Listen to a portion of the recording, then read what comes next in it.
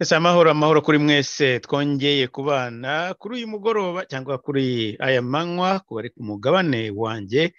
Jean Paul turashimye, nongeye kwishimira kubana namwe, ndabasuhuje kandi mbahaye ikaze muri ikiganiro. Ndizera ko ikiganiro kitari buze kuba kirekire cyane, ariko ndagira ngo izi updates ze gutegereza amasaha ya nimugoroba, cyane ko nimugoroba ndaba ndi ku iteme, bishoboka ko hari n'igihe ntaza kugaruka ahangaha, ariko ni byiza ko dutanga situation uko imeze, uko igihe cyose cyangwa se igihe ibonekeye cyangwa igihe iziye. Nk'uko mwabibonye rero kuri iyi titre y'ikiganiro, nuko mu mwanya washize ingabo za East African Regional Forces cyangwa se EACRF mu magambo magufi zimaze kugwa muri ambuscade cyangwa se ambush. Iyi ambush ikaba yatezwe n'abasirikare ba RDF ndetse n'abasirikare ba M23 nk'uko bafatanyije n'ubusanzwe nk'uko musanzwe mubizi. Ibi rero bikaba biri buze gutuma iyi ntambara ifata indi ntera, cyangwa se nayo irimo gufata, ikomeza kwerekana ko irimo ifata indi ntera. Izi ngabo za aircraft murabizi ko mu minsi yashize bari bazihaye amasaha 48 bayatanze. Ntabwo ari RDF, ntabwo ari M23, abatanze ultimatum cyangwa se iyo ababwiye izi ngabo za EAC ko zigomba kuba zasubiye iwabo na wazalendo. So bya bintu bya Kigali rero, kubera ko bazi ko wazalendo bavuze ngo bahaye amasaha 48, bakabona ya masaha 48 ashize, noneho wazalendo yenda kubera ko babujijwe na FARDC ntibagire icyo bakora, kandi ari cyo bari bategereje, ari cyo bifuzaga, baza ko baravuga bati noneho twegereka tubarase, bari buze kubishyira kuri Kongo. Ikinyoma cyabo ariko ahantu kidashobora gufata nuko ahantu barasiye iyi ambuscade, ahantu bayikoreye n'ahantu hatari deployment. Ntabwo ingabo za wazalendo cyangwa se za FARDC zihari, ni muri territoire iyobowe na M23, ni muri territoire iri controle cyangwa igenzurwa na M23. Reka nongere nibutse genda badukurikiye, bamwe bashobora ko batarabikurikiye, hari abazalendo baje baravuga ko badashaka ko bashaka kujya muri Kiwanja, bashaka ko baba bahavuye, barakumiriwe ariko basubira inyuma mu mahoro, ntabwo bigeze batera rwasirera. Bamaze gusubira inyuma babaha 48 bavuga ati muzabe mwahavuye niba mutarwanye ngo mwirukane abo banzi ba M23 RDF. So icyo gihe ntabwo bigeze bagira icyo bakora. Ndumva iyo deadline yarashize, cyangwa se icyo gihe ntarengwa babahaye cyararangiye ejo ku masaha ya nimugoroba. Ntabwo barashe, ntabwo bigeze bajya kurasa Kiwanja, ntibigeze bajya kurasa wazalendo, ntibigeze bajya kurasa M23, ntibigeze bajya kurasa EAC, ahubwo bubahirije amasezerano y'igihugu cyabo, ntabwo bigeze batera EAC. Ejo nababwiraga ko abayobozi b'ingabo ari ya EAC, za EAC aircraft ndetse n'uwa UN, uriya mu general wa UN, bagiye kureba chef wa operation ndetse akaba na gouverneur militaire Chirimwami. Ntabwo bo baracyari muri za solution zo gushaka, baracyari muri ya gahunda yo gushaka solution mu nzira z'amahoro. Uyu munsi rero reka ne kubajyana muri background cyane, nibwo EAC cyangwa ingabo za EAC zarashwe, babiri muri bo bakaba bamaze gupfa. bamwe murashaka kumenya ni bande barashwe, ni abahehe, ni bo mu kihe gihugu, byakorewe hehe, byakozwe ryari, kubera iki? Of course impamvu nta yindi, impamvu murayizi namwe ni ukubera ko ni nyuma yari yatangazo rya Wazalendo, aho baravuga bati reka twebwe tubarase, baraza kubitirira ko ari Wazalendo babarashe. Nicyo buriya bakoze. Hagati reka tubikore barabyitirira Wazalendo. Ikindi cyabaye rugikubita nuko M23 cyangwa se RDF bahise bitanguranwa ako kanya. Muraza gutangazwa nabo bavuze batekereza ngo nako bashatse kwegekaho iyi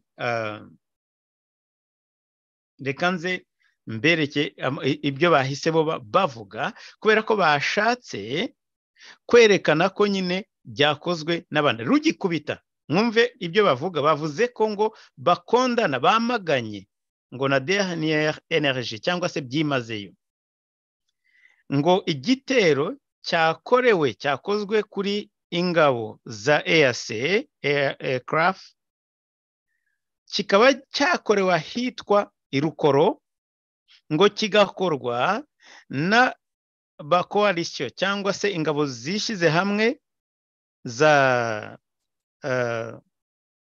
guverinoma ya Kinshasa FARDC. Ubwo ndababwira ibyo M23 yavuze na RDF, ntabwo nshaka kubabwira ko ariko byagenze, kuko mu kanya ndaza kubabwira impamvu atari byo.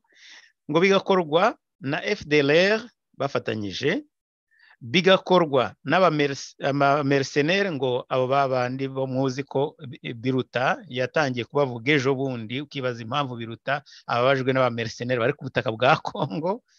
Niba RDF itariyo, hakaba hari abamercenaire bari ku butaka bwa Kongo. Biruta wowe waba ubabajwe n'iki? Bikurya hehe?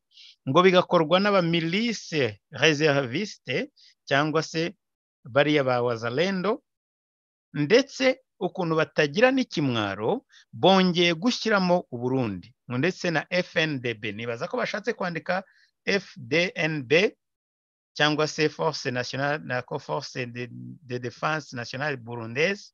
Ngiye niko ntekereza babikoze, cyangwa Burundi nicyo bashakaga, nicyo bashaka kuvuga.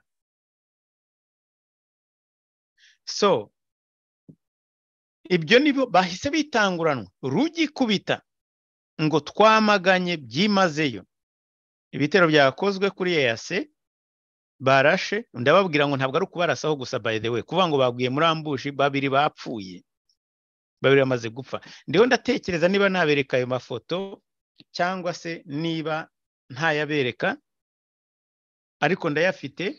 Nuko gusa nkuko mubizi ntakunze gushyira amafoto y'abantu bapfuye ahagaragara, ariko ndayafite ayo mafoto y'abasirikare babiri bamaze gupfa. Ndakomeza kureba niba hari amatangazo yaje kuza asobanura iki gitero kuruta ibyo mfite, ariko amakuru yibanze nuko hari ahantu ntabwo haba abasirikare ba Kongo, ntabwo abasirikare ba Kongo. Hariya n'ahantu ni muri zone ya RDF na M23. Mureke rero ngiye kuhamagara yenda kuri confirmation y'ayi territoire yabereyemo ibi bintu. Mureke mpamagare uyu umuntu wanjye, contact yanjye iri kuri terrain, kugira ngo tumenye iyi aho habereye ibi bikorwa cyangwa se aho habereye iyi ambuscade. Hanyuma ndaza gukomeza mu kanya mbabwire icyo ntekereza kiri inyuma, cyihishe inyuma y'ibi bintu. Ni mu kanya gato, reka turebe ko twavugana n'uyu muntu.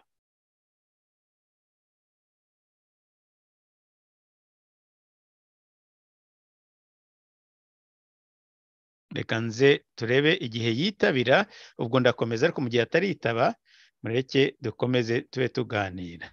Donc iyi nkuko namaze kubabwira, iyi ambuscade yakorewe ngo ahitwa Rukoro. Ndashaka kugira ngo mbaze precisement uyu muntu ubifiteho ubumenyi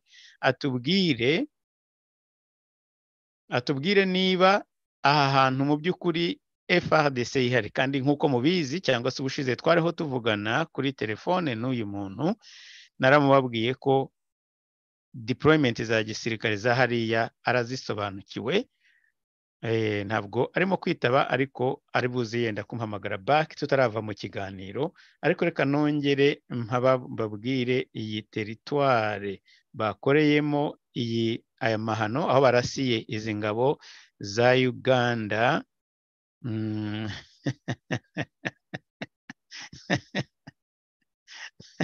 None se Innocent Kazanenda urahakana ko ibyo bintu bitabaye? Ndashaka kumva icyo utekereza. So M23 ngo twamaganye byimazeyo ahantu ibitero byakozwe kuri Convoy cyangwa se Convoy cyangwa musafara mu Giswahili, imodoka za zindi zigenda zikurikiranye ya EACRF. Okay, wa muntu arampamagaye, mureke mbaze kuri iyi teritware gatoya, mubabare gatoya. Salama salama ndugu yangu.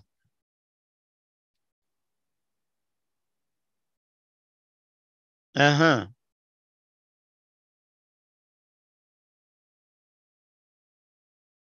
Okay, unaweza kuniambia juu niko ku YouTube sasa hivi, alisema nini yeye? Juu niko na communique ya mwanzo yenye nasema haiko communique kwa Ntera, lakini niko na maandishi, ni message yenye nani ba M23 balisema se ni benye kuko convoy yenye balipiga ambuscade, na ile ambuscade ilifanyika fasi wanaita Rukoro, unapajua?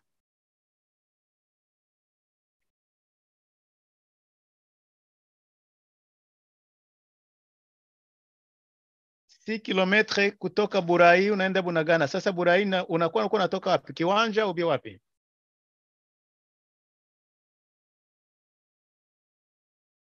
Goma kiwanja. Sasa ile information yuko nayo ni ya wapi kwa msa? Kisha tutaendelea na hii message yenyewe wa M23 bako nasema.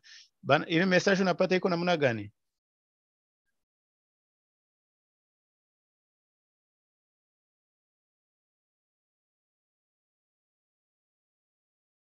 Mhm. Mhm. Mhm.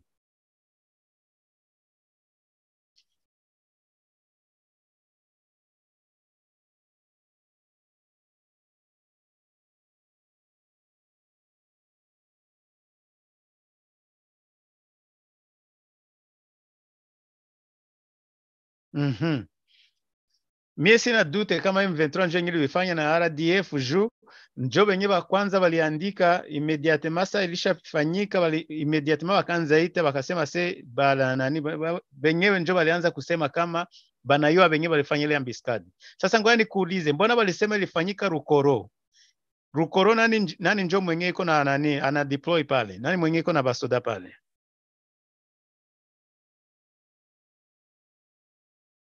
Ulikuwa unakosa rezo?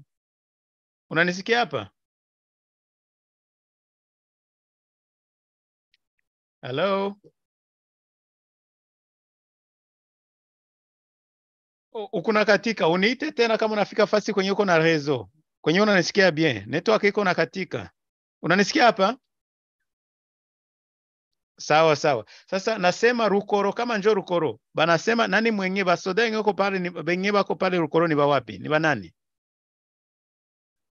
M23 njo benye bako pale. Esi uliuliza ule contact wako, unaweza ule mwenye iko pale anakuambia kama kulikuwa mapigano ya wazalendo na M23 au bia ilikuwa tu ni EAC na balipiga ile magari ya EAC.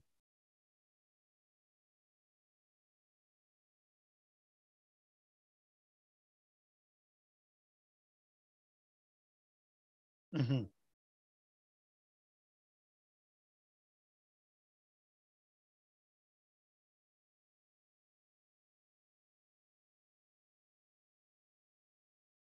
Mhm. Hakuna EAC unaweza kujua kama na hili lilipiza kisasi, kama iliweza kunani kwanza kutire kubale batu bia ili nani iliendelea tu. Mhm.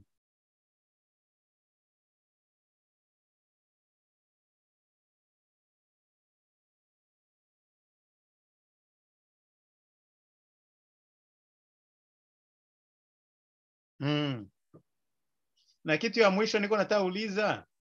Endelea.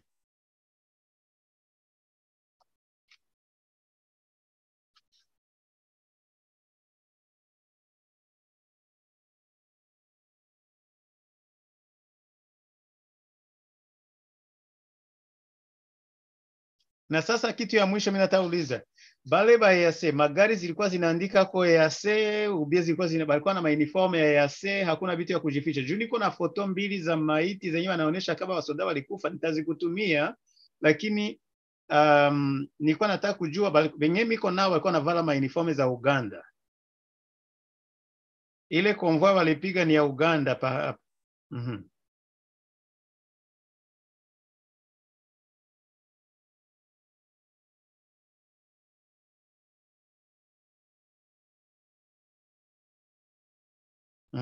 Ba terroriste.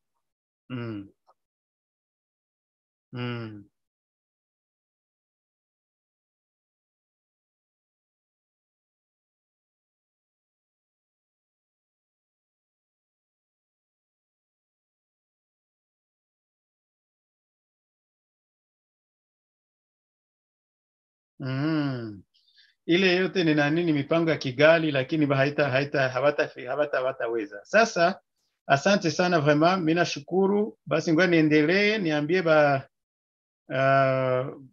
nani ba YouTube hapa kwenye tuko ku YouTube basi hiyo information mpya yenyewe mna nani yenyewe natuambia. Asante sana. Please, nashukuru sana. Yes, bavandimwe rero bamwe mushobora kuba mwabyumvise, ariko nagerageje gufata note kuri bimwe mu byo yambwiye. Icya mbere nuko aho hantu byabereye ni ku birometre ni mu nzira uba winjira muri Bunagana. Bunagana murabizi ko ntabwo hafitwe n'ingabo za FARDC, nta nubwo hafitwe n'ingabo donc ntabwo abazalendo bahari, nta nubwo ari FARDC hari. Aha ni ahantu hari ingabo za M23, of course na RDF, murabizi neza cyane.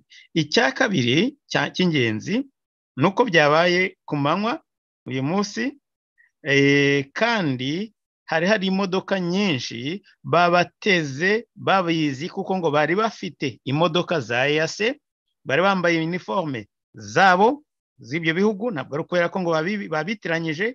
Bari mu mamodoka agera kuri 4, amamodoka 4 ya EAC convoy yabo, babakubita ambush. None ngo bakaba nubwo bariho babishyira kuri gouvernement FDLR nango n'abarundi ariko biriya bintu byo birashekeje cyane. Ibi nigeze gusoma message y'uwitwa niba ari Kazanenda, ni Kazanenda ninde mwo kagira Imana, ndaza kumugarukaho mu kanya, numiwe gusa.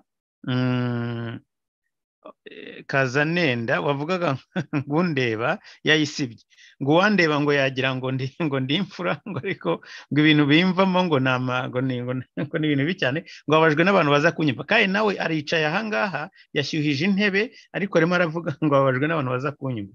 Ubu Kazanenda nagira ngo nibura azavuga ikintu kimwe, avuga ati ambushi ntiyabaye, ntabwo abasirikare ba Uganda bayiguyemo, avuga ikintu nibura kivuga ko ibi bintu ari ikinyoma. Birababaje cyane kubona abantu bogejwe ubwonko ku buryo badashaka no kumva na information. Ntabwo ari ngombwa ngo wemeranye nanjye, ariko nibura fungura umutwe ugire at least wemere ko haza mu mutwe iyo information uyakira. Anyways, reka nkomeze ikiganiro, ariko icyo nzi cyo nuko nawe ukurikiye.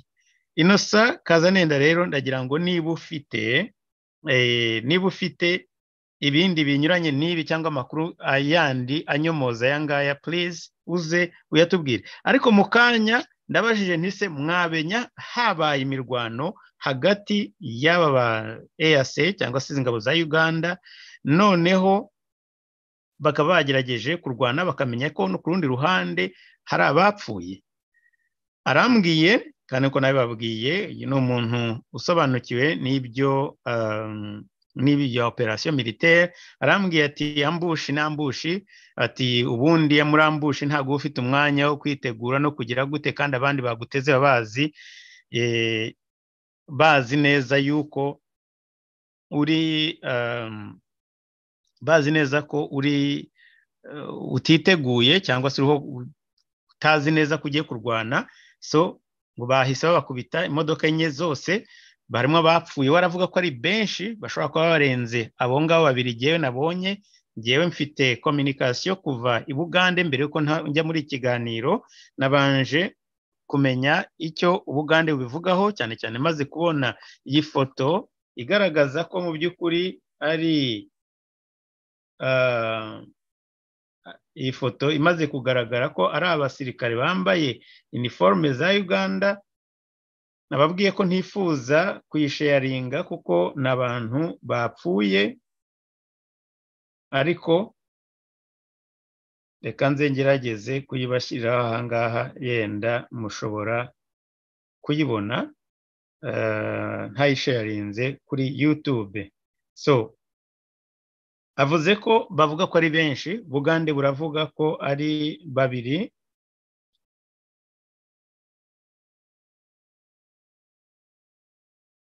sinzi nago nshaka kwitinzaho ariko ndibaza ko mwayibonye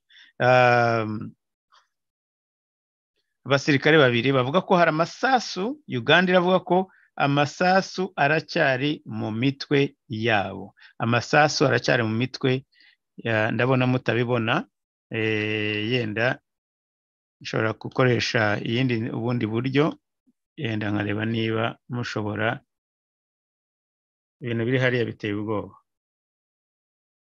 ntabwo ndabona mutayibona muraza kunyihanganira ntabwo ari ngombwa cyangombwa nuko ayo makuru nyababwira ibi rero bikaba bishobora bigiye bifashe indi ntera nahoze nsoma message ya Kaborogota avuga ati hariya hari imitwe igera kuri 500 irenga mu yandi magambo arashaka kuvuga ko bitashoboka mbese ko umuntu yavuga definitivement ko mbese bidasubirwaho ko ari M23 yakoze ari amahano icyo rero Kaborogota ndagira nkubwire ko nubwo wagerageza gufata eau de javel cyangwa se ugafata bleach ugashaka koza iyo ikira image yabari abantu ba M23 kuri iyi ambushi cyangwa kuri ambiscade yakoreye izi ngabo za UPDF ndakurahiye ko idashobora kubivanaho nibishoboka impamvu bidashobora kuyivaho nukubera yuko hari ibintu bibiri ugomba kureba ese hari abandi bantu bihishe muri territoire ya M23 na RDF bakaba aribo bashobora gukora zira operation muri territoire bakontrola ntibabimenye ese urashaka kuvuga ko ari abasirikare baye rogue ndavuga mbese abakoze ibinyuranyije no gushaka kwa M23 bo bagahitamo guhita barasa imodoka za EAC ariko bitavuye muri commandement za M23 urashaka kuvuga se ko binjiriwe batabizi abo basirikare bakinjiramo barangiza bakaza gukora operation muri NO muri territoire mu gace bagenzura ntibabimenye ese ko M23 yo ubwayo ndavuga Bakaborogota n'abandi batekereza gutyo nkawe cyangwa se bavuga nk'ibye ko M23 ubwayo yavuze ngo ni FARDC no Burundi ngo ni coalition ya FARDC Burundi n'aba reserviste ndetse ngo n'aba mercenaires n'abacanshuro babandi babiruta ese Kaborogota hari mvuganye n'umusirikare abivuze ko muri Kongo aravuze ati nta ntambara yahabaye ese niba koko M23 yo kwivuze ngo naba hari confrontation zindi zigeze zihaba yenda zatuma utekereza uko utekereza of course ndabizi ko nawe atari kubyizera. Ikibazo nuko gusa muba mudashaka cyangwa se namwe si ukuvuga ngo murabihakana, murabizi ko ibi sinabarenganya, murabizi ko ari ukuvugira nyine aba Kigali, ariko nta kindi mwakora, ni umurimo muba muriho, ariko ukuri ko kurimo kuragenda gutsinda. Ibi rero yes, urakoze cyane. So hari umuntu unyoherereje icyo Uganda ngo ihise ibikuvugaho, ndetse ibinyamakuru byatangiye ubu bitangiye kubyandika. Mumbabarire gatoya mbabwire reaction y'Ubugande ahangaha.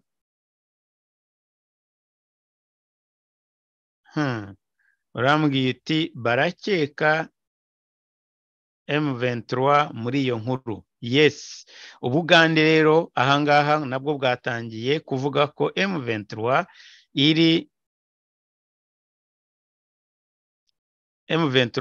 yatangiye gukekwa amabinga hariya, nako yatangiye kuvugwa ko iri inyuma y'ibi bitero byibasiye ingabo cyangwa se ingabo za EAC, ariko by'umwihariko iza Uganda. So ndabona bidafunguka, uraza kunyihanganira gato, niba ushobora kubifungura ukabinyoherereza byafasha, kuko mbona titre gusa UPDF, ariko ntabwo mbona inkuru yose. Uramutse ushoboye kubifungura ukabinyoherereza waba ugize neza, ngasomera n'abadukurikiye reaction ya Uganda kuri iki ikibazo. Nshuti rero, hari benshi bamwe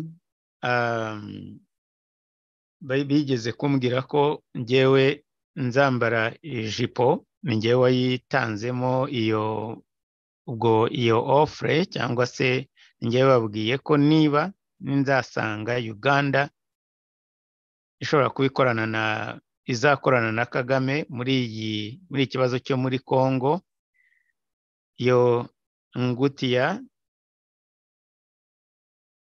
iyo kanzu nzayambara, kubera yuko hari impamvu nyinshi zitandukanye. Ya mbere, yenda bamwe mushobora kuba muri bashya kuri iyi channel, nuko nabishingiragaho ubwo Uganda yakoranye amasezerano n'ingabo za Uganda. Mureke nsubire inyuma gato mbanze nsome ubutumwa uyu muvandimwe atwoherereje. Ibi ngibi ntabwo bigarutse bisa kwa kundi, urumva rero ntabwo birakunda. Ubwo ndaza kubishaka ntugire ikibazo, ndaza kubyishakira.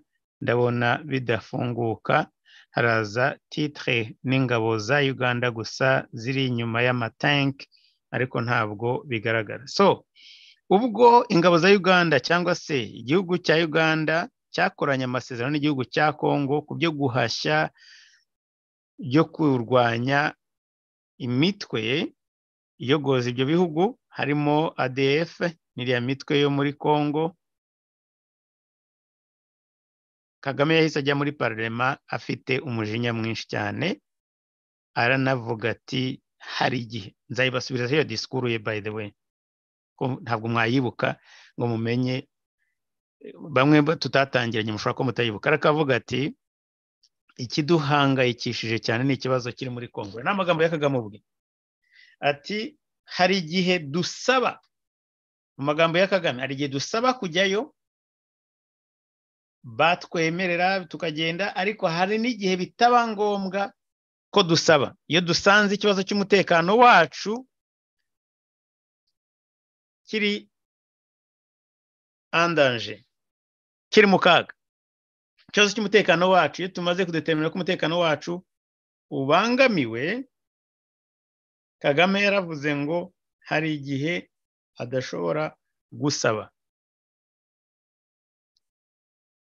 Ibyo byabaye ni nyuma gato y'aho Uganda yari imaze gusinya amasezerano hamwe, yaramaze gusinya amasezerano na Congo, ariko nyuma yaho bakora n'andi masezerano yatumye abantu bifata ku munwa baravuga bati se ibi birashoboka. Ayo masezerano ayahe? Ni amasezerano bakoranye yo gukora imihanda za Bunagana zijya za donc imihanda ya kaburimbo kugera za Masisi, Goma n'ahandi. Abantu baravuga bati ni gute Kongo imaze gutsinda Uganda, mu rukiko, ndetse irahe nako businzi urukiko rwategetse ko hagomba kuba indishyi z'akababaro.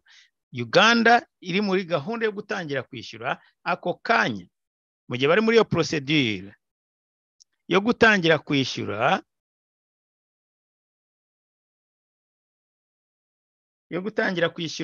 bahita babaha irindi soko ryo gukora ibintu kontra ya za infrastructure.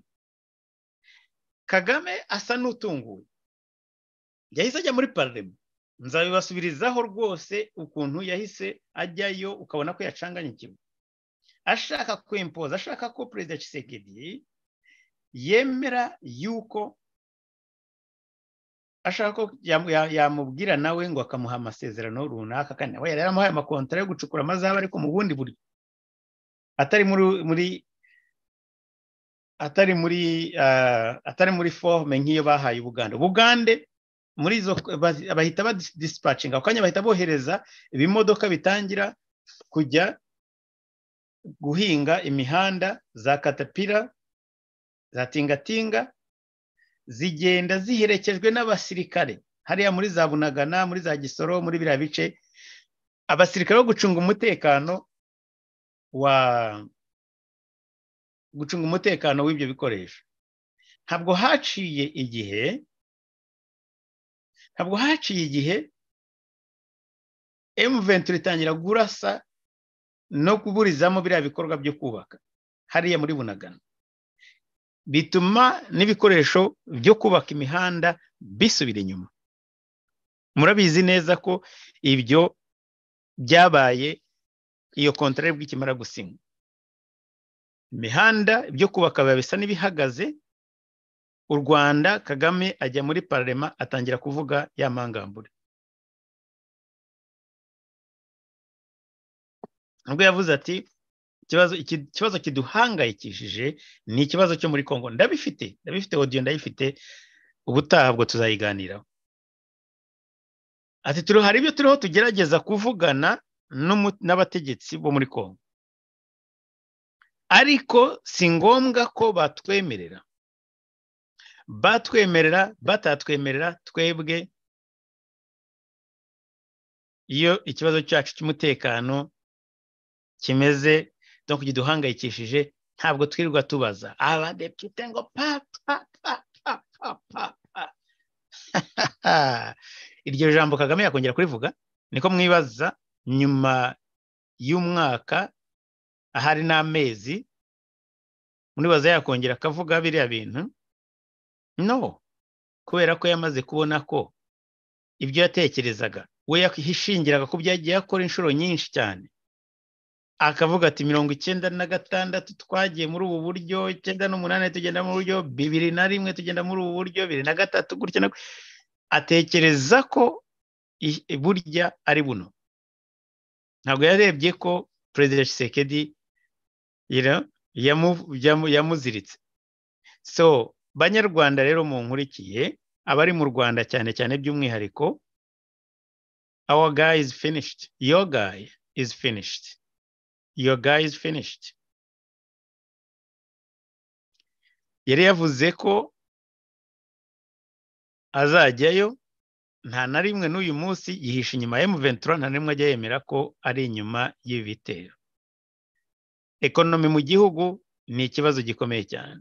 Ubatangiye kwibaza niyo ntambara niba ashobora no kwirwana. Arakomeza kuvuga ati ibyo byose sinavirira, kubera ko ndabizi iyo bitangiye bitya mu minsi iri imbere bazambwira kuganira nabo. Arashaka kuganira na ba Jean Paul. Ibyo bintu ntabwo ashobora kubitekereza, niyo aryamye arikanga, akavuga ati mureke turase Kongo. So uyu munsi reka ngaruke kuri operation cyangwa se kuri yambushi y'uyu munsi. Uyu munsi Kagame we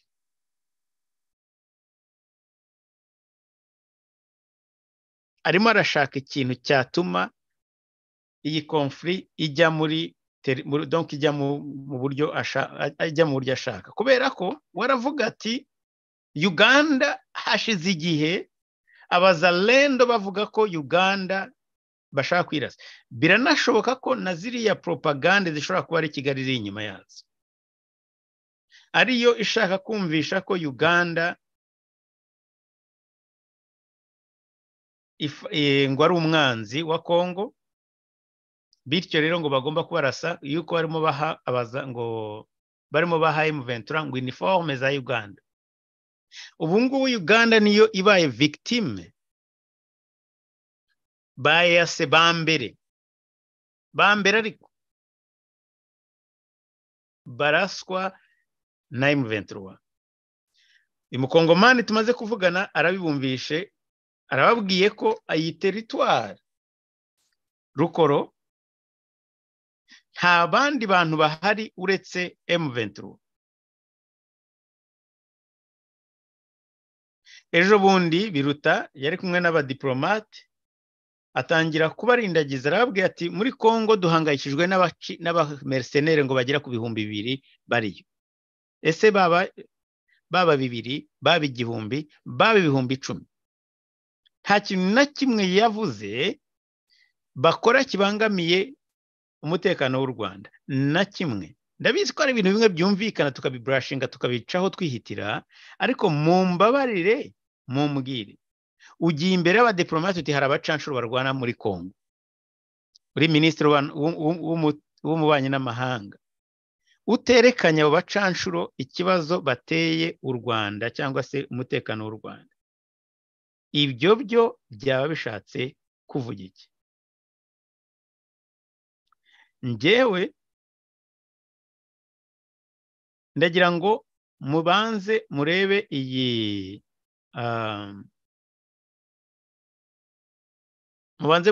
situation y'uyu munsi ya develop uyu munsi hariya muri kara karere ndiyo ndabarebera iriya statement ya M23 irimo iravuga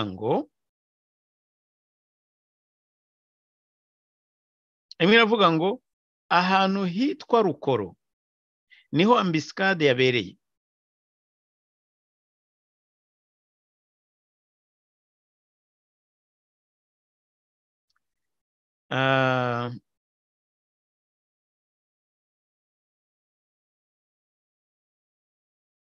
Rukoro ahantu ubundi hasanzwe hari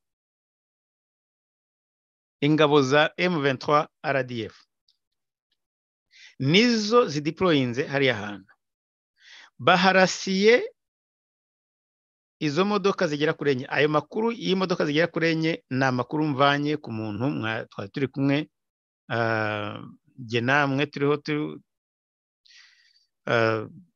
ndimo muhamagara turi live ariko amakuru jewe nabonye nuko ari abasirikare babiri bamaze kuhagwa ndetse ko n'amasasu yabo n'amasasu nako ashobora kuba akiri mu mutwe wabo muri hangane gatoya iyo nkuru ni bashakire kuko hariya umuntu wagerageje kuyimpa ntabwo nigeze nshobora kuyibona so Uganda rero yakoze reaction kuri iki kibazo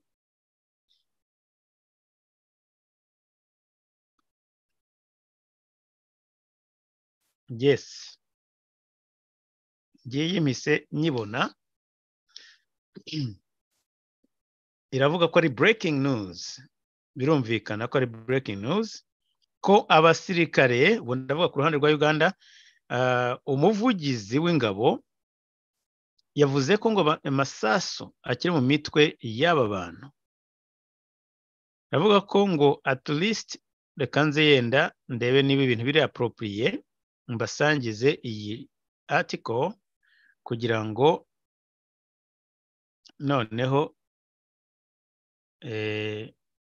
tuyisome hamwe okay barimo barabivuga ndabona ahubwo ifite UPDF soldiers shot in Congo rebel ambush. Munyihanganire gatoya mbanze mbasharinge. Iyi ngiyi ni ya nonaha rwose, umunota ntabwo bimaze iminota babishyizeho. Ndabona dushobora guhita tuyiganiraho twese tunayireba. Iyi ni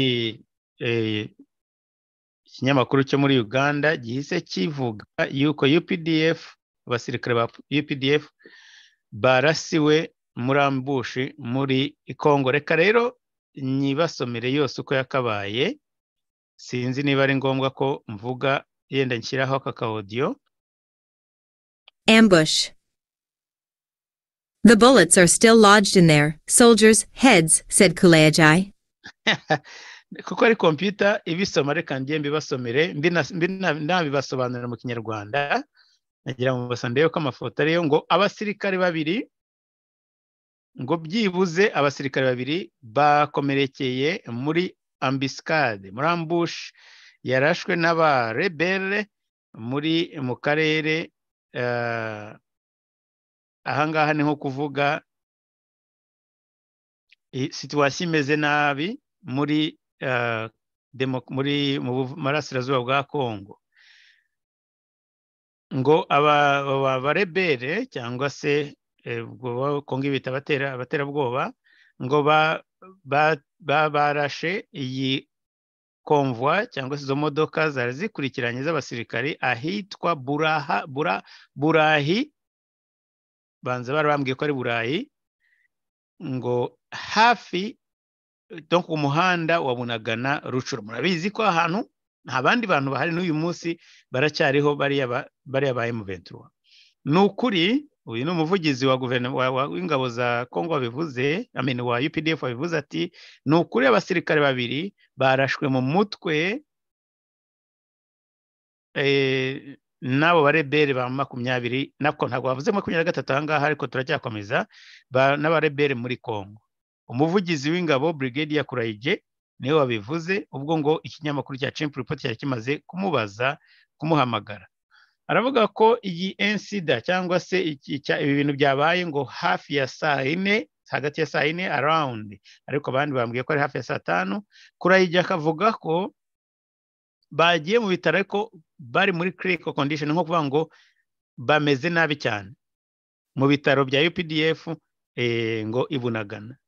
Ariko ngo mu mutwe amasasu aracyari mu mitwe yabo, muri abasoda, muri abasirikare, ko yakomeje kubivuga ngo Kurayije. Bavuga ko ikinyamakuru cyakoze itohoza bakamenya ko abo basirikare nyuma aho bajyanwa hitwa Gisoro mu bitaro mu bitaro bya Gisoro kugira ngo bitabweho neza.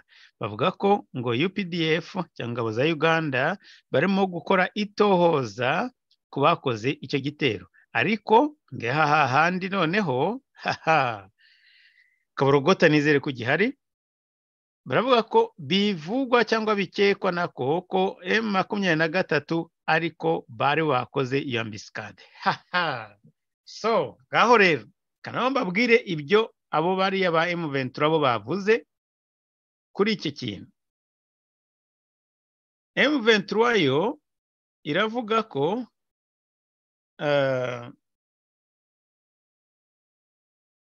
nongere mbabwire ko bavuga yo ubwayo nyuranyije nabo na Uganda. So bantu bahoze bavuga bati Uganda niyo ibangamiye ibini. So M23 no yasanze ari bigomba kurasa. So uyu Lawrence Kanyuka niwe muvugizi aravuga ati wa M23 aravuga ngo turamagana ibitero, ngo twibyimaze ibitero byakoze kuri Convoy ya se muri Rukoro, ngo byakozwe n'ingabo za Congo, FARDC, FDLR. Uribaza bahise bamenya na FDLR, aba mercenaires ngo bacanshuro, aba milice reserviste, ubwo ni bari abazalendo, ndetse n'ingabo z'u Burundi. Bihe bintu nige bijye binsetsa cyane, dige Jeannette yagiye i Burundi nabyo byaranyishe cyane. So bahise babishyira ku ngabo z'u Burundi, nabwo nicyo gikwereka umubano gusa babanye nabo bafitanye hagati yabo. Ngo twebwe UPDF turi ngo turi hamwe, donc bari hamwe na M23 muri Bunagana, muri Rucuru ndetse n'Ikiwanja. Uyu muntu wabivuze ngo yabanze kuvuga izina rye, ariko arongera baravuga ngo they are most active militia group in our area of operation. Ngo nibo bantu bakorera muri kariya gace turimo. Donc bahise barabyerekana ko nta wundi muntu ushobora gukora ibintu biri. Kumbwira ko UPDF itazi ko Kigali inyuma y'ibintu byaba ari uburwayi. But ngo Kurayige yavuze ngo bari ngo ntabwo we yahise ngo avuga ko ngo bari mu bice ngo bavuyemo. Kurayige nubwo yavuze ko bikeka ati bari mu bice, twebwe turi mu bice bavuyemo.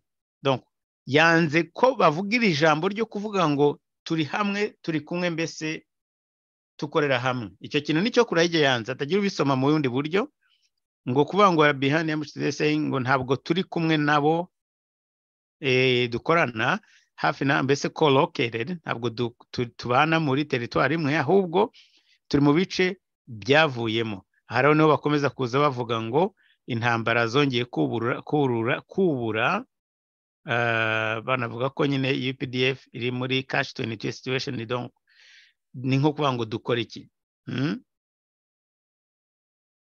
ngo so here we are, kurwanya M23 bizatuma umubano wacu n'u Rwanda ugenda nabi, kandi nakuvuga ngo kurwanya Congo nabwo ingabo za Wazalendo nabyo byateza ikibazo ku kibazo bafitanye muri za operasiyo zindi bafitanye. Kurwanya Wazalendo nabyo byateza ikibazo bariya ba Kinshasa, cyane cyane ngo kubera umubano wabo na Kinshasa badashaka nawo kuba bawugirira cyangwa se bawubangamira. Anyways, iyi nkuru nashaka gusa kuyibasomera kubera ko nari nyibonye Uganda umuvugizi agize icyo abivugaho, biracyari vuba, ariko urabona ko abakeka bose baravuga M23 ko ariyo ishobora kuba yakoze ariya mahano. Nako ntabwo abakeka, ariko nkanjye n'abandi babizi bazi ukuri aho kwaturutse, barabizi neza cyane ko ababikoze ari byakozwe na M23. So nta gushidikanya M23 ahadi na leta ya Kigali. Reka dutegereze turebe. Ndashaka kumva ko aya maraso y'abanya-Uganda bazayakaraba gutyo gusa muri iyi territoire. Ese biragenda gute? Donc mukuru wa EAC Kiyugu, General Kiyugu, ntabwo barakora itangazo aho mperukira kureba, ariko ubu ndagira ngo nongere checking bwa kabiri mbere yuko mva ahangaha muri studio muri YouTube live. Noneho nibitari ibyo, benda niba hari n'abandi. Kugeza uyu munsi abantu benshi bagiye, ntabwo bigeze babivugaho cyane. No, abantu barabivugaho, ariko imirwano yakomereje ngo mu bice bya za Bwito. Reka nze nongere ndebe ku matangazo ya EAC niba hari ikintu bashobora kuba bamaze gutangaza.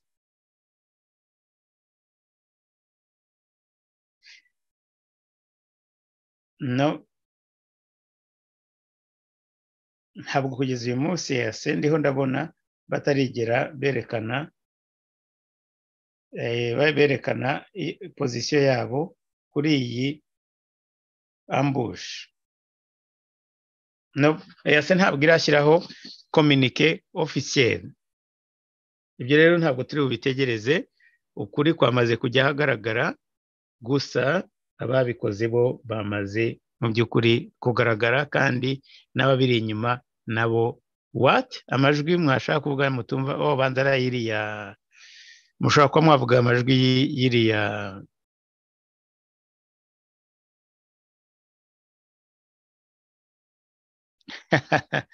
Thank you, African Monitor. Mushaka kuba hari amajwi iriya tweet ko munamwe mutayumvaga. Harumbajije ati ese ni African Monitor umbwira ati ese Muhozi yaba hari ikintu yavuze? That's wonderful. That's a great question. That's a great question. Kaine Rugaba. Reka nze ndakubwira mu masegonda make cyane. Ndabona igihe heruka gutwitinga ari tariki 9 z'ukwezi kwa 10. Baza ari cya gihe hari independence. Absolutely. Ntabwo aheruka kongera gutwitinga. Cyo ni igitekerezo, ni ikibazo cyiza kuko nukumenya niba ba bantu yirirwa avugira keretse niba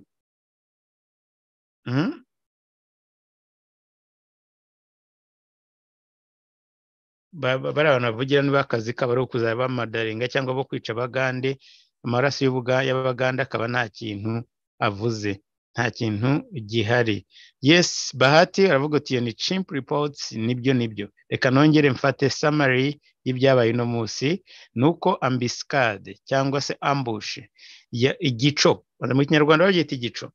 Ingabo za Uganda za EAC ziri mu butumwa bw'amahoro ya EAC zaguye muri ambuscade ahitwa Rukoro, hari mu bice M23 icungera. Kandi hakaba hari abantu benshi bakomeretse ariko 2 bo bamaze gupfa. Imodoka enye ngo zishobora kuba zarashwe, ubwo yenda hari n'izindi. Ibi byose rero bikaba byakozwe mu kugira ngo bashake kubigereka kuri wazalendo, ariko ndibaza ko iki kinyoma kitari buze gufata. Ndacyakurikira kugira ngo tumenye ibyo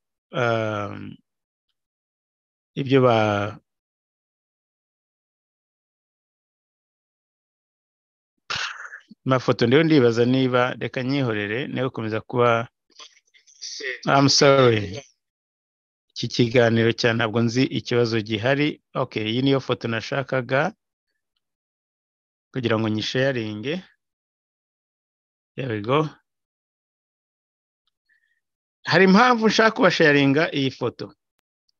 Iyi foto ni ya Israel, ni reaction y'abantu ngo bakondanye cyangwa se bamaganye iki gitero cya Hamas yakoreye muri Israel.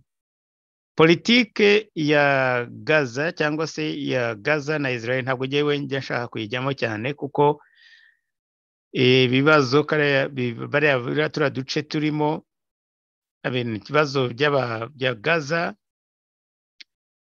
bijyanye no kugira ngo bagire leta yabo barwaniye kuva kera n'uyu munsi ntabwo barigera bayibona, byazanye ikibazo gituma umwuka mubi uhora buri munsi ariko kuri iyi mipaka yabo. Ntabwo rero ngiye nshaka kuvuga ngo ninde uri mukuri cyangwa utari mukuri, ni uko nzi gusa ko hari akarengane gakorwa igihe kinini cyane, nabwo iyo katakemutse bizana ibyo bibazo bindi bituma abantu bamera nk'aba bantu b'abarakare, kandi kenshi biba n'ahandi no mu bice bitandukanye usanga abantu bababaye bakitwika abandi bakiyahura. So ibibazo bya conflict yo muri agace yege mwabonye ko ntajya mbitindaho cyane, gusa nkurikirana ziriya ntambara. Noneho hakaba ngo ibi ni ibihugu, ni Jeune Afrique yerekanye ibihugu bishobora kuba byarakoze condamnation cyangwa se kwamagana kiriya gitero, mbese nko gushaka kwerekana abari ibihugu byo muri Afrika biri kumwe na Israel. Ibiri muri bleu ni mu bururu ni bivuga uburyo mbese bagize bamaganye ibitero bya Hamas kuri Israel. Congo biragaragara ko irimo, Kenya biragaragara ko irimo, Zambia nayo yarabyamaganye, Cameroon yarabyamaganye, Ghana yarabyamaganye, Togo yarabyamaganye, ndumva ari byo bihugu byonyine. Noneho iby'umuhondo, biri mu muhondo byo ngo ni ibiri bivuga ko byamaganye ubwicanyi bwose bwakozwe ku basivili impande zose, ibice bya Hamas cyangwa se ibice bya Palestine n'ibyo muri Israel, ariko banasaba ko bagabanya donc intambara ko bazahosha. Ibyo nibyo birimo Madagascar, birimo Tanzania, birimo Bugande, birimo Egypte, birimo Maroc, birimo Senegal ndetse na Nigeria. Ndabona I'm sorry. Yes, na Nigeria. Uretse gusa ko mbona yo batayishyiriyeho agafreshe kayo kihariye. Barabyibagiwe yenda. Ariko nayo iri mu byavuze ko bamaganye impande zose ukurikije ko iyi shema ivuga. Ab'icyatsi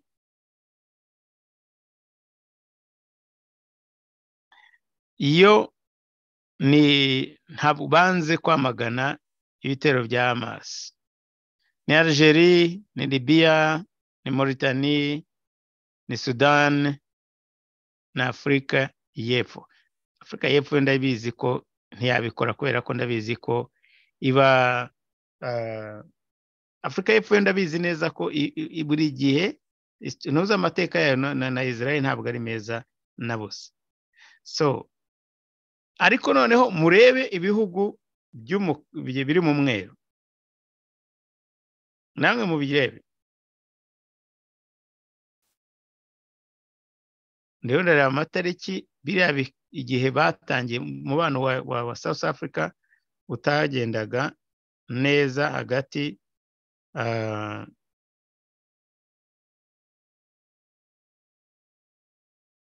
ni kera cyane ko ntabwo bafite donc umubano mwiza cyane. Mundebere ibihugu biri mu mweru, ikiduraje ishinga cyane iki ngiki cy'u Rwanda. U Rwanda donc hari baravuga ko nabatigeze bagira icyo bavuga. Mushobora kumbwira gute ko mushobora kumva igihugu nk'u Rwanda kitarigeze kigira ikintu kivuga ku bintu bireba Israel? Of course no kubera ko ejo bundi Kagame atashoboye kubonana na Netanyahu kandi akabona na Tshisekedi bakagirana amasezerano ababangamiye. Binavuga ko hari abasirikare ba Israel n'abandi batashye bavuye muri formation zindi nshyashya. So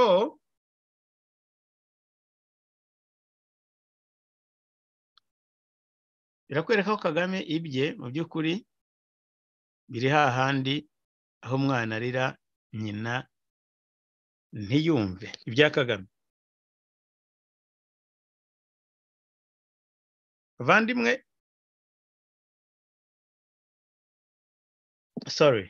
bavandimwe rero reka nze nsome ubutumwa bwanyu. I'm sorry. Ni Dunia Bahati nongeye guha ikaze. Komera nawe cyane Richard ayishakiye. Yes, nizere ko utabaye DC ubaye wa mbere, ntabwo ari byo. Lucifer ntabwo abaye wa mbere. Intare ishaje komera nawe. Cipriano Ndagije karibu cyane. Ni Askumus 277 mwiriwe mute basangira ngendo karibu cyane. Eric ndayishimiye komera nawe. Mathias Kiyago ndagushuje nanjye utumana ntega ku kazi ushyire mu matwi gusa, ushyire mu tuntu mu matwi wowe ikorera akazi kawe.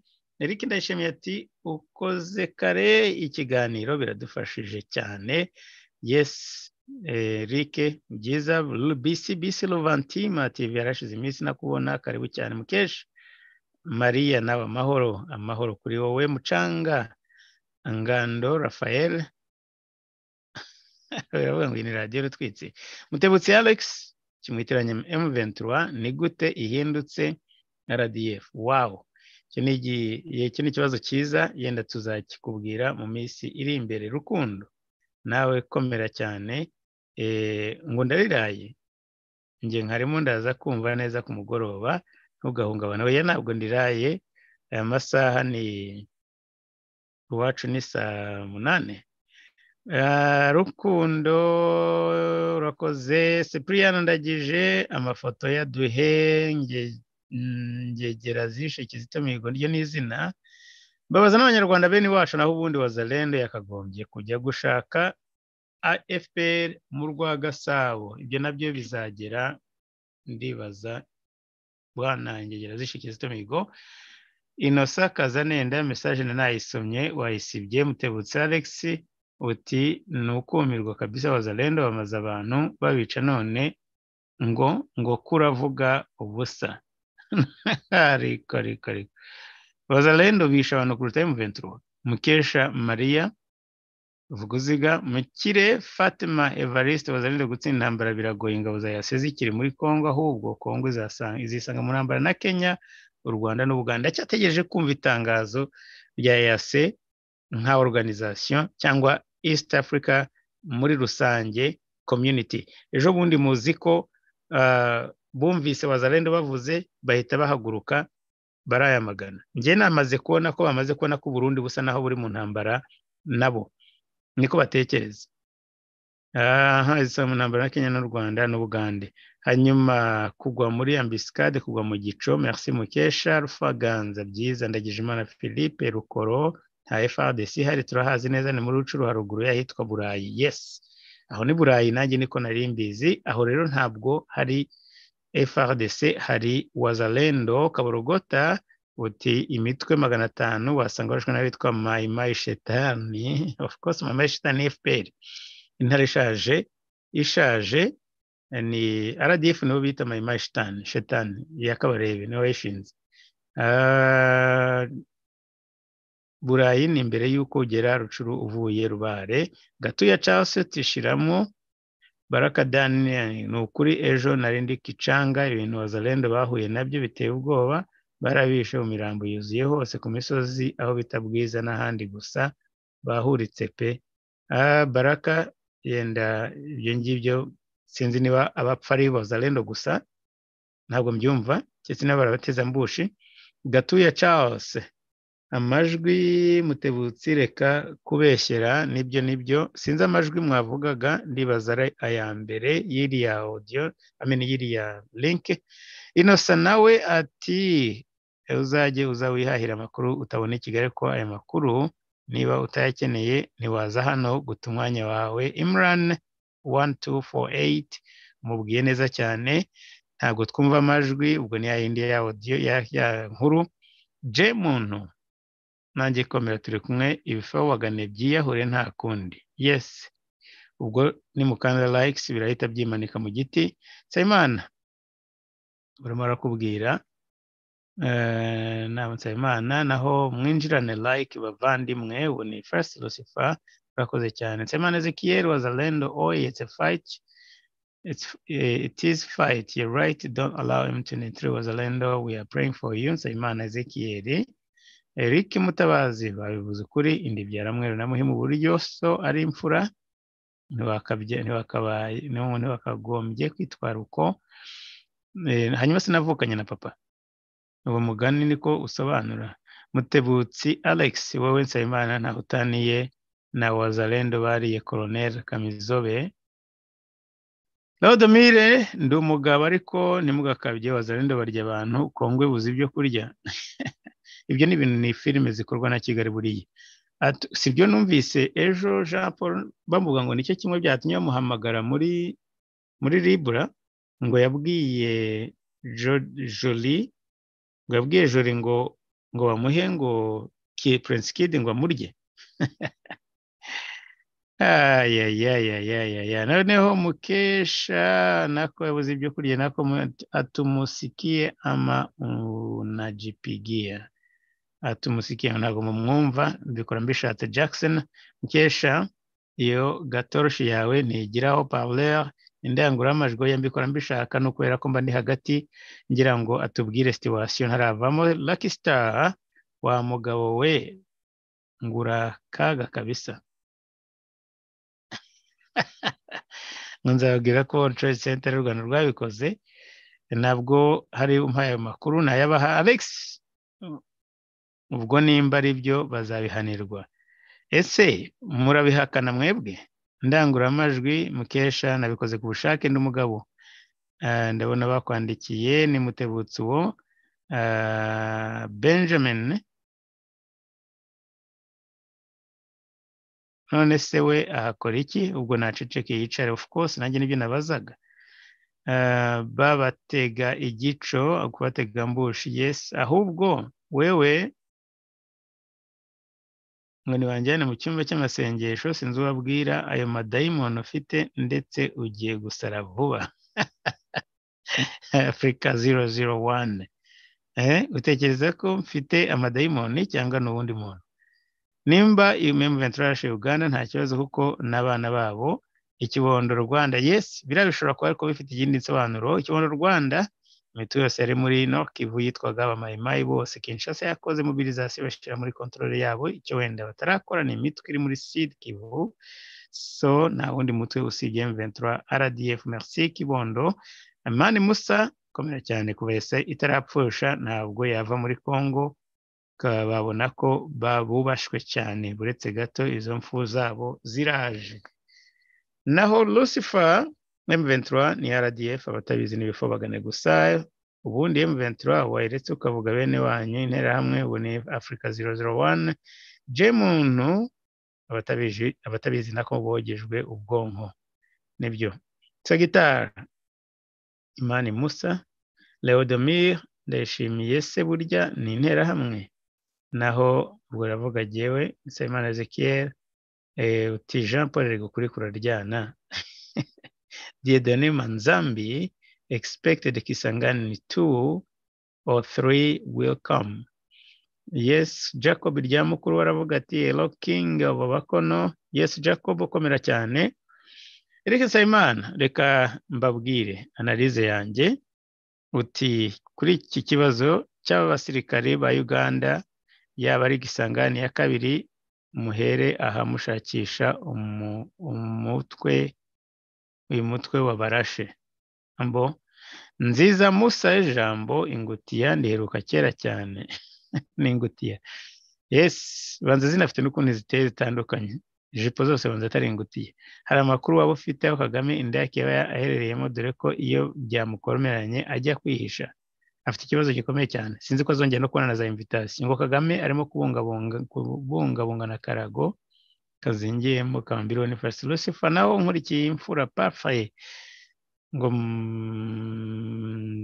maratsinzwe ni bande bo ngabo yaravuze ngo ni Pan African ngo hari igihe dusaba tukinginga hari n'igihe twiha uburenganzira bwo hari n'igihe twiha uburenganzira bwo kugira icyo dukora cyangwa se twiha uburenganzira bwo kugira icyo dukora nawe tubisabye uruhushya nibyo Pan African kandi iyo audio nzayisubizaho naho nkurikiye imfura parfait uti ntimuzatsinda u Rwanda sinzi u Rwanda aho rurusiye turavuga ibyabereye Rucuro David Ntwari sinzi niba u Rwanda ari rwo Rucuro rwo mutangiye kujya mwivamo nk'inopfu babazivamo ko mbona parfait yahahamutse of course hari haba se David Rumenesha ni FPR ndashaka ko M23 ihungira i Buganda kuko byabakomeranye cyangwa se Bugande bwabakuriye inzira ku murima ko nta bufasha izabaha Rumenesha impamvu zishobora kuba ari nyinshi cyane Ndagijimana Jonathan message wohereza zingana gutya urarwaye ndabizi uwo wabwiraga nyumbani kwetu mahoro JP none se kuki Museveni ahora asabira ibiganiro M23 wowe wumva byaba bishaka kubiki bya Museveni byo tuba dutegereje gatoya nyumbani reka turebe niba ari we donc wese UPDF mutekereza ko yabifata iki yabibona ite mu gihe iterwa mbushi muri buriya buryo maraso yabo akarangira kuri baza babikoze Billy the Kid umuvugizi wa M23 asigaye yaraciye bugufi nta kisakuza nta self confidence ya kera asigaye avuga nk'umuntu uri kuri serum Billy the Kid, daho Pan-African Museveni n'incabiranye ahora ashaka uburyo yarangiza umwana yirereye ari we Kagame.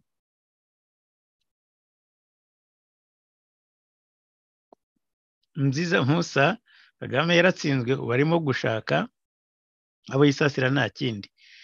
Yumva bameze nabi cyane. Poor Sleazy Kagame, African Monitor, naho First Lucifer, komeza ubabwire Pacifique Musore ngo vaho wa muhutu we. Your guy is finished in peace pay. Their guy is finished. Kagame yigeze kwivugira ngo there is no one in this world can put me on my knees. Okay, reka dutegereze turebe ko ari we uzaba apfukamisha. Of course icyo gihe cyararenze Pan-African. Naho Kaborogota Dimba hasi uti JP ninde wakungukira mu iraswa rya UPDF. Wayungukiramo ushaka kumbwira ko, reka mbanze nangize message yawe. Yes, ni FARDC Irashe UPDF yaba igira ngo UPDF irakare ihaguruka irwanye M23 yivuye inyuma. Urashaka nawe se kuvuga ko M23 ko UPDF idashobora kurwanya M23?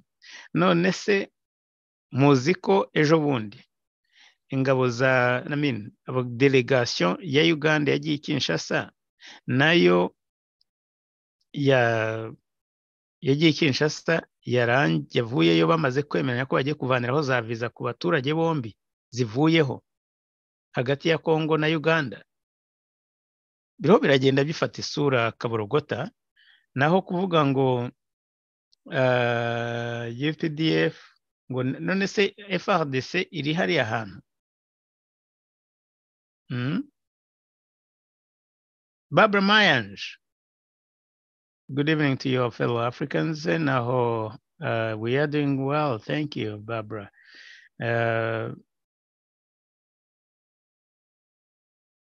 Have you heard? M23 has killed Ugandan soldier in DRC. Of course, that's what I'm talking about. I'm okay, thank you. Only Jamun, arimo arabasubiza. African Monitor, how can Uganda be surprised?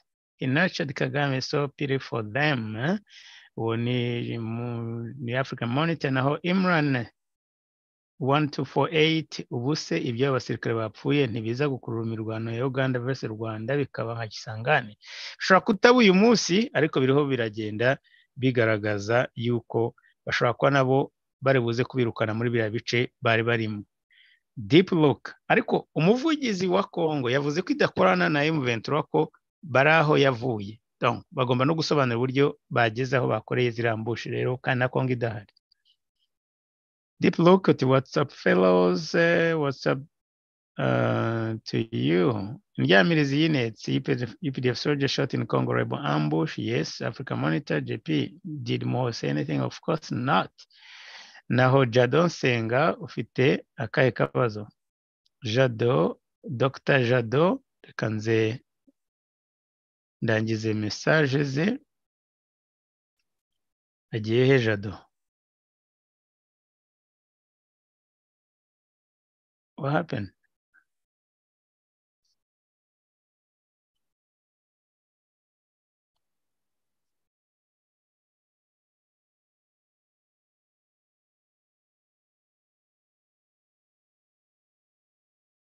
Ngufite akahe kabazo nshuti yanjye? Ese wumva warihebeye byararangiye, warihebye byararangiye, wamaze kwitera icyizere pe?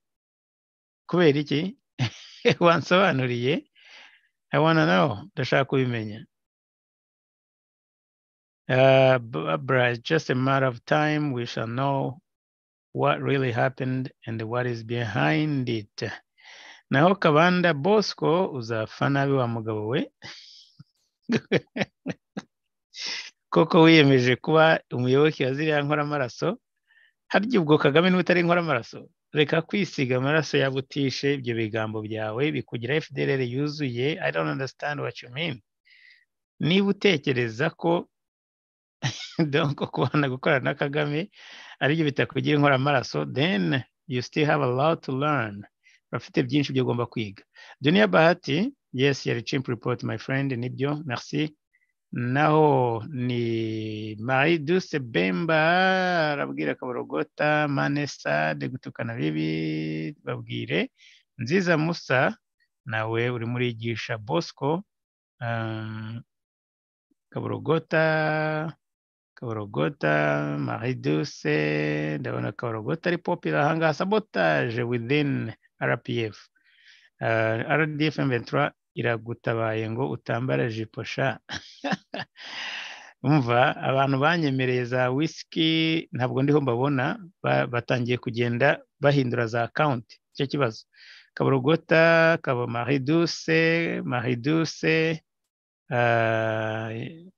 ingegera zishe Kizito Mihigo ati ariko mutarinze kwirirwa mujya gukora enquete impfu nkizi ninde utazi ko ari made in Rwanda kashe za FPR zirazwi bihagije sabotage from within Israel's apartheid regime ntago bari biriya byatunguranye naho Marie Douce Bemba jya ukora ikiganiro iki gihe n'ukuri wajya ubona abantu benshi birababaje Marie Douce cyakora nkora YouTube gusa nawe urabyumva najya ngikora aya masaha ya kumanywa nibyo naho Kaborogota ati arakomeza avuga nawe no nitegeka Thomas ati nta muntu nzi witwa nitegeka Thomas amateka agiye kwisubiramo mwana mdogo twagushishano kabisa kuri nge nta mahoro kare kazagira kagakiriho ni shitani mwenyewe shitani kabisa ni yindi yitwa Mahima shitani Kaborogota yatubwiye twibibanga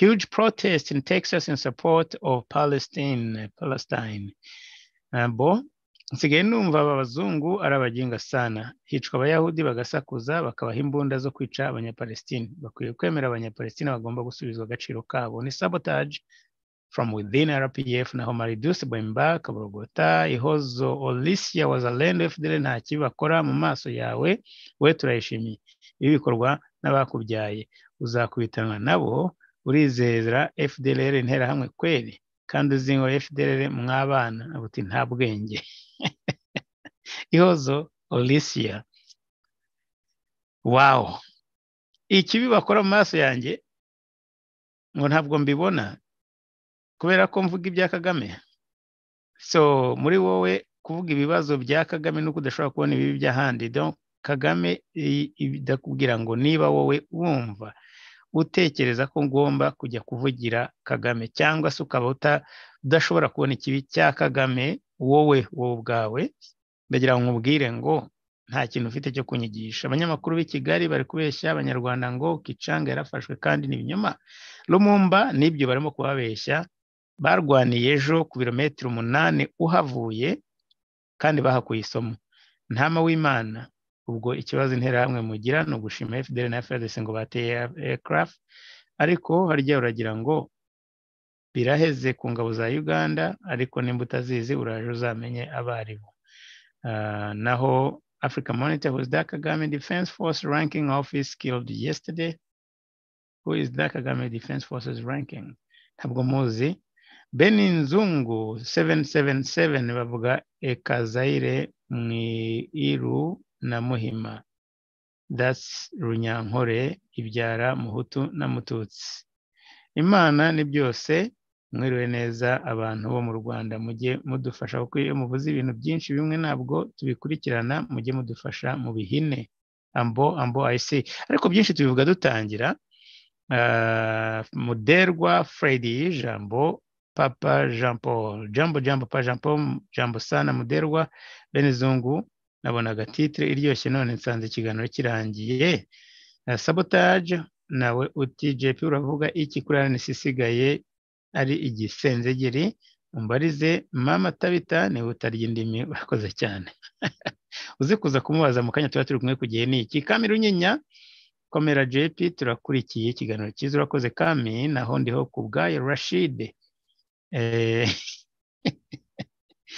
sinzi mwakubiswe mwakubiswe hababara cyane mwumve aravuze ngo ikibuga cy'umukara gusa sinzi umuntu wavuze ngo iyo nguteye ngo ikibuye ngo niba ari ngo muhehe ngo ikivuyemo kibwejagura ngo nicyo kiba gihamijwe Alicia arongera ati umutekano ntakorwaho wabaza nde iki wabaza inde kuri Sylvie yacu muri beshya cyane kwifatanya n'interahamwe FDLR sinzi ibyo muvuga ibyari byo sinzi ko ari nifatanya nazo kure na FDLR n'interahamwe kurenza Kagame uzaze tukwigisha ko wiri ngoma wavugaga akanagujwe amaso ngoma wavugaga yavugaga akanagujwe amaso n'ubuhoro bose Africa Monitor uririrwa ubaza ndiho kubwayo Rashid Karina Kamenyo ibiterahamwe biteye iseseme kirani Kamenyo ngo ibiterahamwe biteye iseseme gutama papa chaque peuple opprimé cherche toujours à se libérer biteye isoni kuba hari ibihugu bya Afrika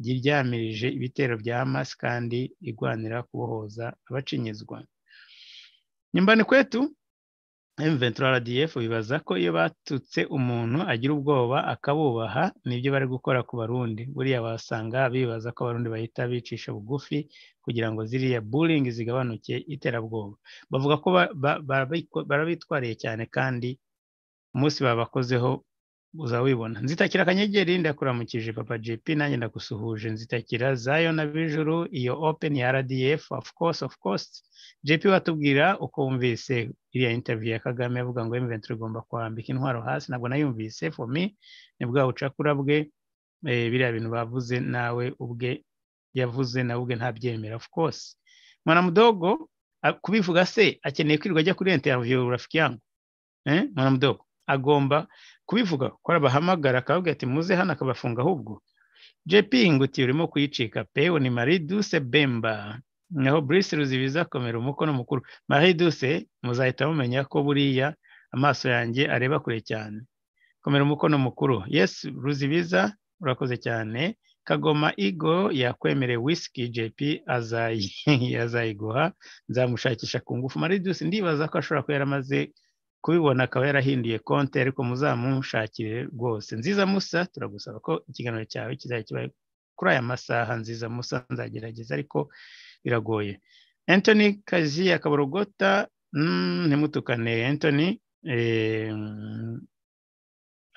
cyakora mu mwombe arudi njiani kwa kweli ibyo ni ukuri muzamusabire cyane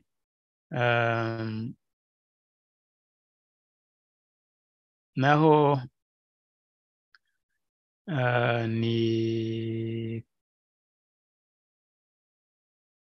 karma byose bizisubiramo FPR yishe abanyarwanda guhera muri 90 kugeza na n'ubu ikoresheje the same way same methods modus operandi zirasa uko umucurabwenge ntiyahindutse byose yabyitiraga bamwe Jakahonga yes wivuze neza cyane mu kanya topic irabari yihe JP kabanze mvugane na Shire na Tabita ndaza kubabwira Kagamiste bose basa naho baba mu idini yihariye ubwoko bwabo busa naho buri muri ubwonko bwabo busa naho buri somewhere I guess The New Times yanditse kuri Tango 2 Uganda soldiers were injured in an ambush by an identified armed man ngahibaze banze kuvuga utibanze kuvuga abaribo kandi ubundi basubiramo ibyo M23 yavuze wow that's interesting kiganiro cyacu kigiye gusoreza hanga by the way ejo kumanywa nzaba ndi kumwe na Nadine Kansinge presidente w'ishyaka Ishema Paris ni ku masaha ya saa 7 Imana ibidufashemo nzakora ibishoboka byose tuzabe turi kumwe nawe ejo saa 7 za kumanywa nizere ko muzaza muri benshi rero naho ubutaha bavandimwe you take care mugire umunsi mwiza umugoroba mwiza mwebwe bari mu Rwanda nijoro ryiza ndetse na hejo ariko turi kumwe kuri radio Iteme mu kanya ndaza kuba updates zindi nkuko muvuga ngo topic ni ariko ndabanza kuvugana n'abashiri n'ibintu byinshi birimo bagenda bihinduka yenda twabonye n'isura y'iyi ambush mu bundi buryo mwakoze rero kubana nanjye a police akesho bye